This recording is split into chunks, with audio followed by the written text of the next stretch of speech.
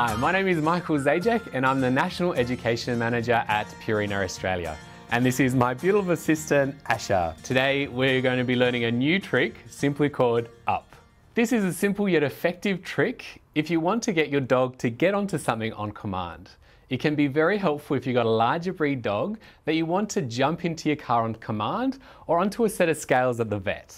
So let's give it a go.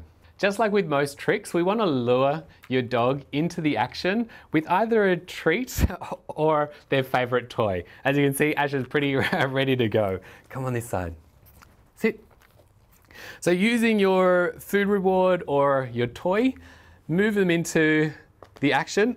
Good girl. And reward them when they're doing the action that you want. All right, off.